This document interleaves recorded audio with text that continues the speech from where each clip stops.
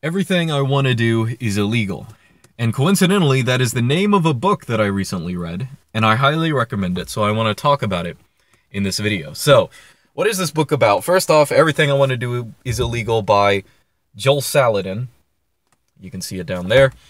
Based boomer Joel Salatin. What is this book actually about? Now, first off, even before I mention the topic of the book, I'll just say this is one of those rare books you should read just because it's written by someone who actually knows what they're writing about. Now, that sounds like a weird thing to say. I mean, who writes books about stuff, they don't actually know about? Well, most books, a lot of books out there nowadays are like written by journalists, or they're written by people who are sort of like voyeuristically looking at other people's lives and trying to understand them. This is actually written by the kind of guy who like knows intimately the detail, not just like in terms of knowledge. He has a very direct exposure to everything he talks about. Now, what does he talk about in this book? Well, Joel Salatin is a farmer. He has a farm, Polyface Farms. Now, you might be totally uninterested in farming. I mean, if you are, you should read this book. In fact, maybe you already have. But even if you aren't, you should still read this book. Okay, so first off, what is the title about? Everything I Want to Do is Illegal. What kind of clickbait title is that? Well, so the gist of the book is basically him talking about he's not just a farmer, but he's a sort of traditional pre-industrial farmer. You might call him an organic farmer. I mean, not exactly the same thing. I mean, he sort of has his own thing. He explains it in the book, but he's basically talking about how difficult it is to just do everyday things as a farmer. How basically everything from, like, in terms of safety regulations, in terms of tax code, in terms of just zoning laws and stuff like that, all of this stuff conspires basically to make farming illegal or impossible for most people who actually do it. And what's happened is that farming, and of course other things as well, but I mean, he's talking about farming, but it's gotten to the point where it's nearly impossible for a non-corporation to actually make ends meet. And he explains why, it's been so frustrating for him. Now, I will go ahead and say this book, I'll go into some of his examples, but this book is triggering. This book will like get you mad. Because every chapter is like frustration, because basically, the chapters are divided by sort of topics, sometimes food types, sometimes, there's a chapter on, insurance, chapter on taxes, all these kind of stuff like this. But every single one of them, he goes through these stories from his many years of farming, and a lot of them are just so frustrating, the kind of things he has to deal with. But just to give you a sort of, I guess, general idea, and I read this book a little bit ago, so if I get some details wrong, just double check the book, but I'll explain the gist of some of the things he talks about. So take, for example, bacon, okay? I think there's a whole chapter on bacon, in fact. One of the things he notes is one time, someone asked him, okay, you guys sell you guys sell ham and all this stuff. Why don't you sell bacon? Okay, you can make it. And what he goes into is, if he wanted to sell bacon, for example, we like to think that, if you have pigs, you can process them, you can make bacon out of them.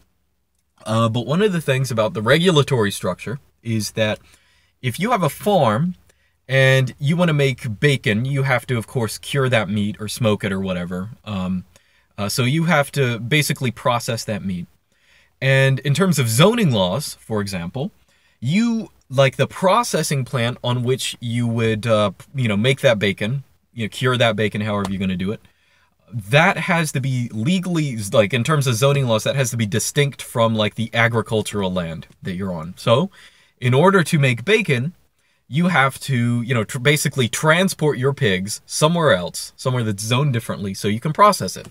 And of course, that processing plant, you can't just make a building, you can't just do it out, you have to have it has to be a building that's up to code. It has to have bathrooms. It has to have the right doorknobs. It has to have the right luminosity of lights.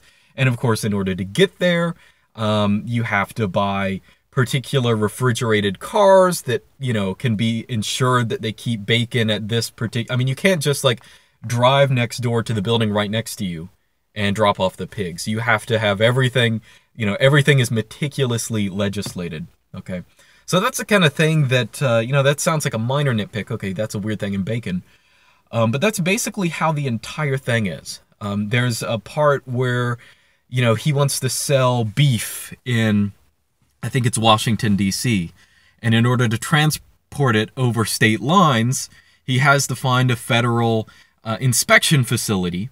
So he actually ends up, he's in Virginia, I think, and he has to transport him to a inspection facility in North Carolina, down south, and then go back up after they've been, you know, tested or whatever, to go back to, you know, Washington, D.C. or wherever they want to sell them. Just weird stuff like that. So the book, as I said, is pretty frustrating. He goes into, now I will say, the number of boomer takes in this book are just like, you know, they're hot and heavy and they start almost immediately. You will enjoy this book. It's pretty funny. I mean, I'm not like downplaying the guy's takes, because some of them are I mean, I think he's right. But they're just, I don't know, it's kind of a hokey book, I guess. But so another thing he talks about, let's say taxes, okay? Taxes is something you hear people complain about all the time, but he really, I think, does a good job at explaining like how onerous these things are. So the way he estimated it, you know, he has something like a 50% tax rate, something ridiculous like that. All things considered at all levels. Or, you know, there are things like inheritance tax. I remember the way he put it is, you know, the farm that he's on, his parents bought it, you know, way back in the day for like $50,000 or whatever. And over time, of course, tax assessors have come and gradually said, okay, this is worth more and more and more and more, up to the point where it's like, you know, $2 million or something like that. I forget what it is. And, you know, he mentions that means increasing property taxes, but also there are things like inheritance tax. And the way he put it is, you know, when my mother dies, in order for the government not to take away my farm, I'm just going to have to pay $250,000, you know, that kind of stuff. And one of the things I think he mentions, maybe it's in the chapter on chicken or something. Well, actually, it's a recurring theme, is that, you know, there are all these regulations that I think a lot of people put in place because they have they imagine that they're like sticking it to the man. They're sticking it to like, you know, you're putting on high taxes because that hurts corporations or something like that.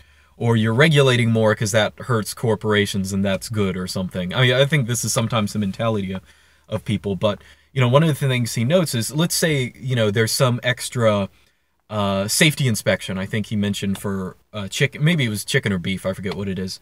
But the way he put it is, in order to comply with it, it would cost about $100 a day. Okay.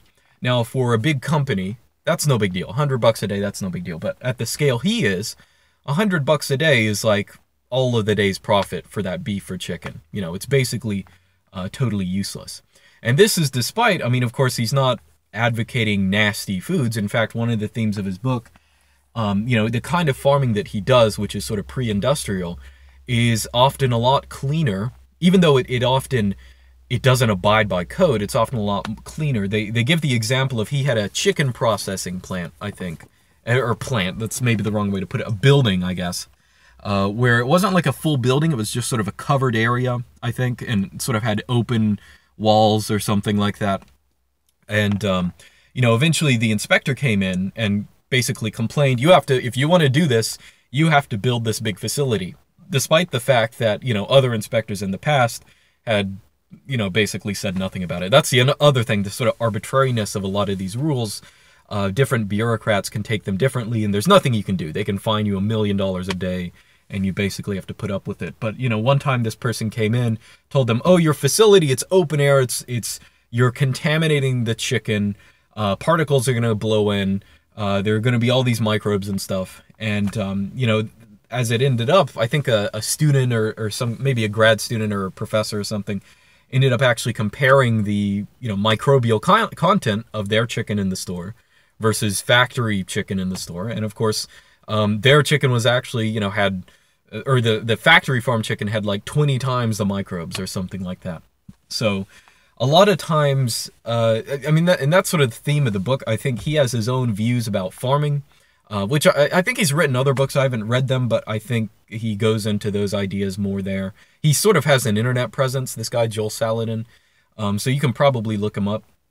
But, you know, there's the one aspect of him endorsing a more traditional way of farming, but also, you know, the thing he wants to emphasize, I guess, is that just doing things that we think of as being like totally basic are nearly impossible, for him. Or there are all these crazy regulations on, doing all this stuff. And as I said, reading this book, it will definitely like make you mad. You'll definitely go anti-bureaucrat gang. You'll just like, but I highly recommend it because it's one of those, especially those people who have, I think a lot of people could get a lot from this book, but if you want to be moved by it, I think there are a lot of people out there who have this kind of engineering mentality when it comes to business in particular. Like, we have to, regulate all businesses for child safety or health or all this stuff. And I think this book really shows you like ground level how that doesn't work and all the negative consequences of it. I mean, he even goes into stuff like, child labor, where basically he says, he goes into like how easy it would be for, young teenagers to work at his place or, people to come visit, but it's basically illegal, or it's illegal for him to, a school group can't come and pay to look at his farm and be exposed to everything because that would make his, his farm an amusement park and he'd have to pay taxes on that, or it's not properly zoned. He doesn't have the required bathrooms, that kind of stuff. But it's just one of those things that I'm just warning you, you'll get mad reading it, but you definitely should read this book. So I highly recommend it. Again, everything I want to do is illegal. That's my recommendation. Go out and get it. You got it. Oh yeah, I didn't even really show you the cover. There's the USDA tank rolling in on the farmer. He's just doing his thing. So anyway, check out the book. That's about all I got to say. You can read more about it, but yeah, I will see you guys next time.